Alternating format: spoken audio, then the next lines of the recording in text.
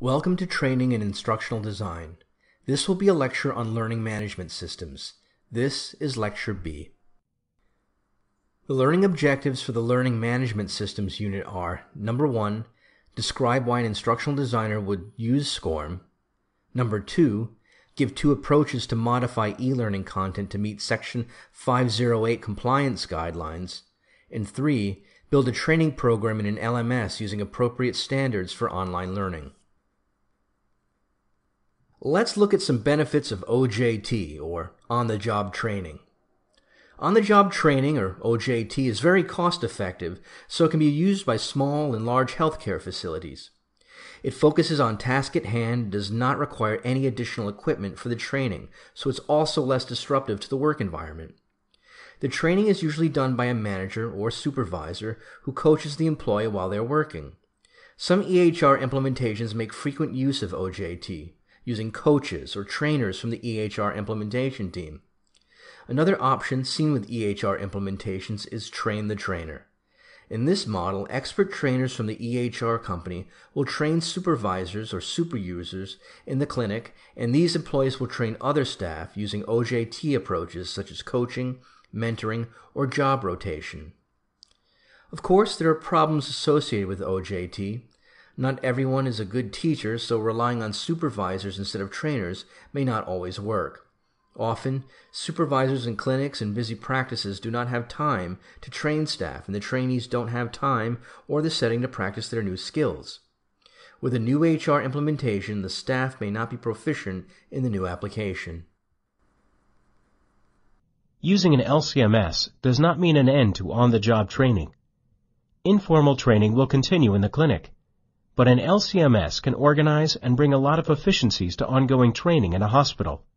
Training for an EHR implementation is just one facet of the training requirements in medical clinics.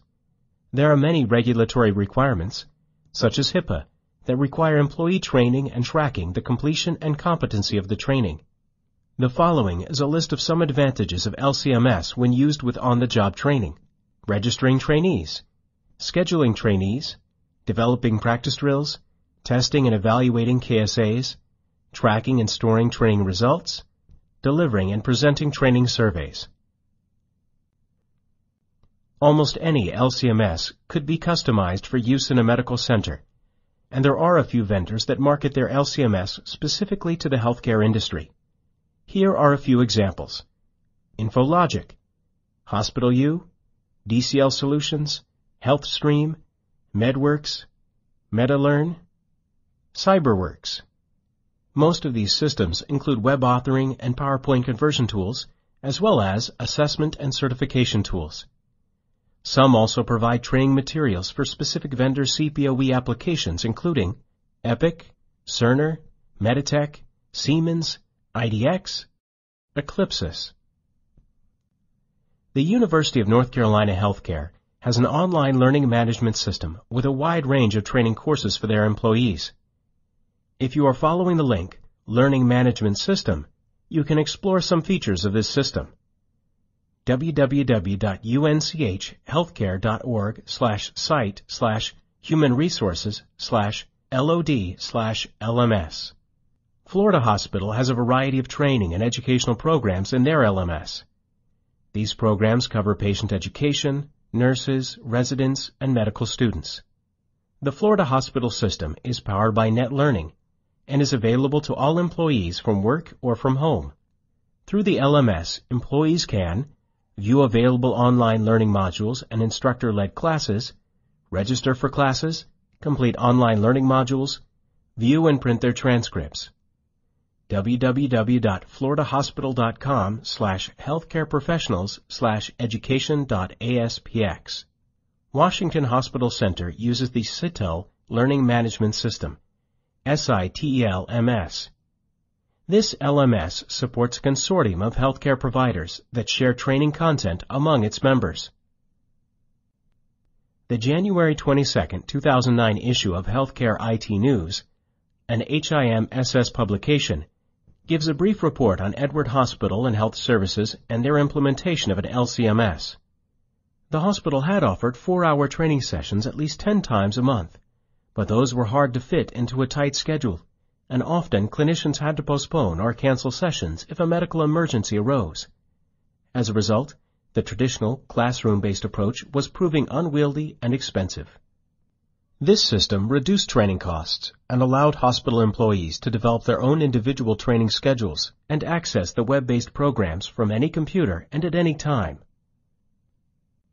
You may want to visit the CyberWorks website and listen to some of the podcasts on implementing EHR training using learning content management systems. The podcasts include EHR implementation, e-learning lingo, and other e-learning topics. This example is not specific to an EHR implementation, but an effective trainer or Chief Education Officer, CEO, should take every opportunity to leverage other training in all areas of the medical center. The University of North Carolina healthcare system had a couple problems. The challenge in the healthcare or any industry that is operating 24 hours, 7 days a week, 365 days a year is, how do you get mandatory training to your evening, night, and weekend staff? We also want to use the system to empower managers to develop and monitor individual employee education plans in order to ensure that our employees are fully compliant with the requirements of the Joint Committee Accrediting Healthcare and other regulatory bodies. Learning management systems not only enable training to be standardized within large organizations, but they also provide accurate records of learning and competence. Now we will wrap up this unit by looking more closely at how a trainer works with LCMS to create courses and what standards you should adhere to when designing e-learning content. Open source is available in source code form, for which the source code and certain other rights normally reserved for copyright holders are provided under a software license that permits users to study, change, and improve the software. A main principle and practice of open source software development is peer production by bartering and collaboration with the end product, source material, and documentation available at no cost to the public. Closed source is just another term for a commercially developed software application which you purchase from a company.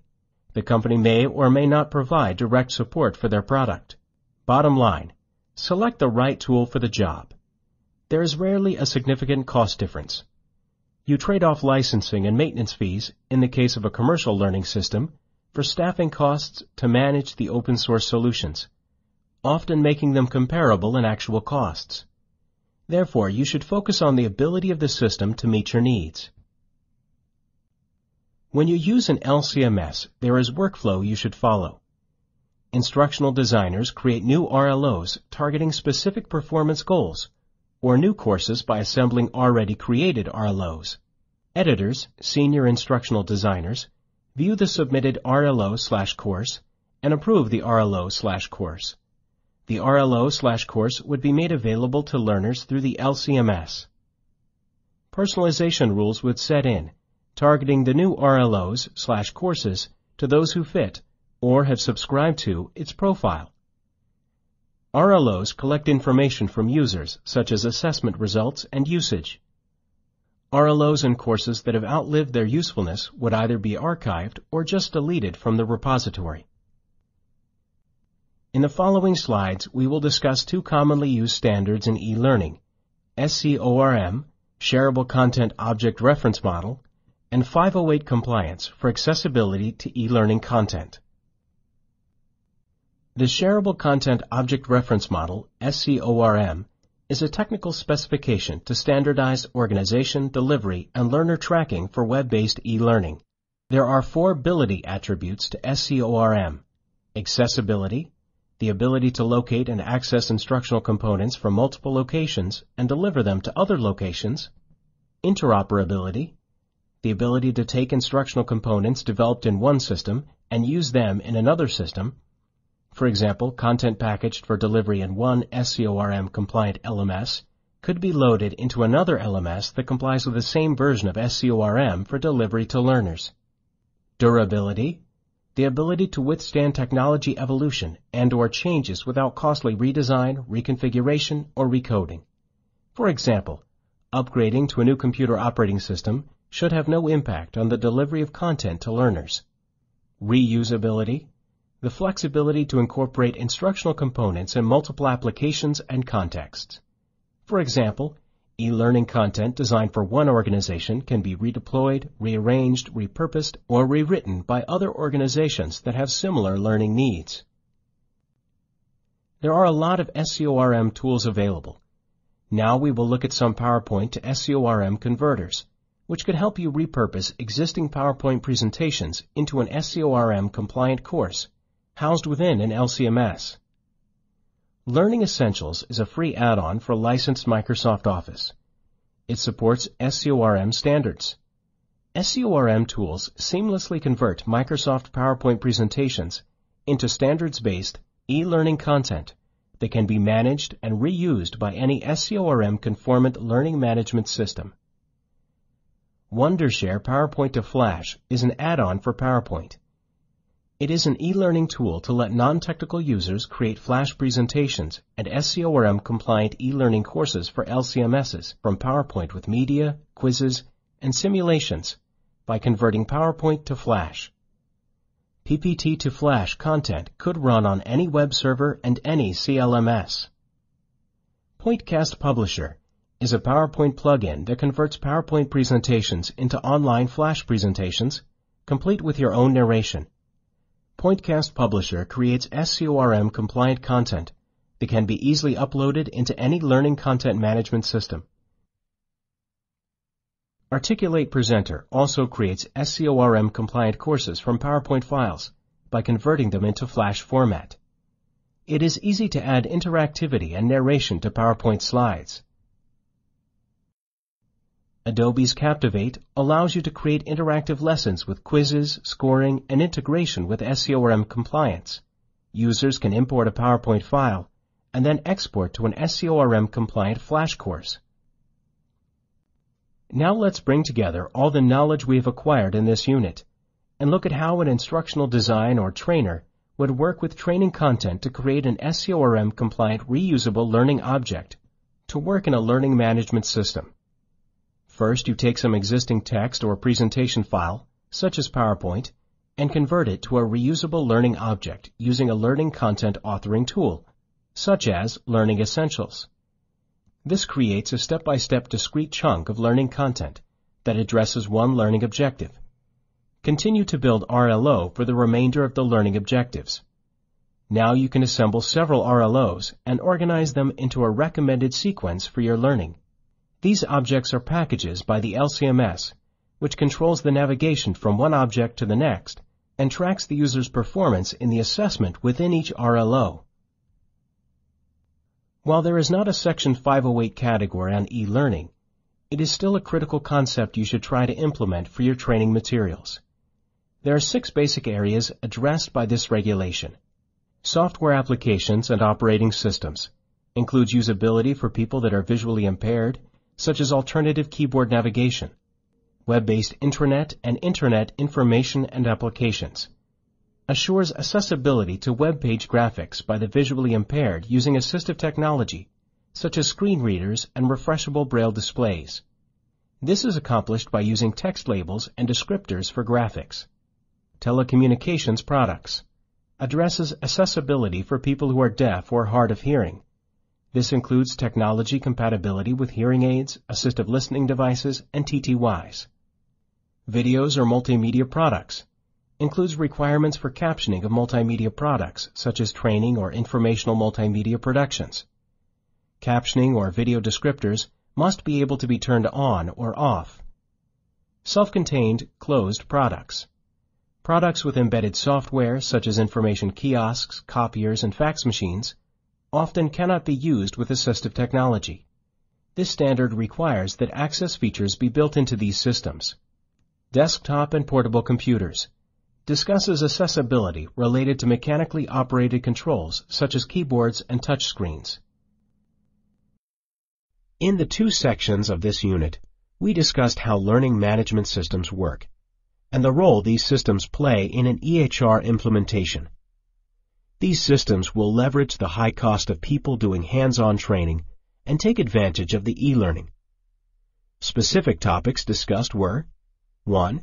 The basic functions and technologies in learning management systems, LMS, content management systems, CMS, reusable learning objectives, RLO, and Learning Content Management Systems, LCMS. 2. The fundamentals of building a training program in an LMS and applying standards for online learning. 3. The role of standards and open source initiatives in online learning. 4.